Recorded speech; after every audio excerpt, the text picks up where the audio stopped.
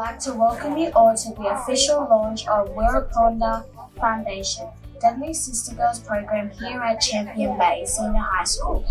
Miss Tanea, would you like to come forward to do the Welcome the Country?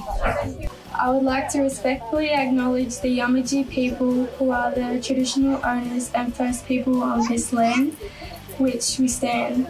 I would like to pay my respect to the elders past and present and future, for they hold memories, the traditions, the culture and hopes of the Yamatji people. So on behalf of Champion Bay, I'd like to take the opportunity to welcome all the invited guests, students, parents, staff, carers, family, friends, our local agencies to the opening of Deadly Sista Girlz today. This is a very special occasion because it's one that's been many months in the making, because today we formally start our relationship with the Wirraponda Foundation. So I was actually pretty excited to come up, and it's great that the foundation will have a presence here, and hopefully it's a long time.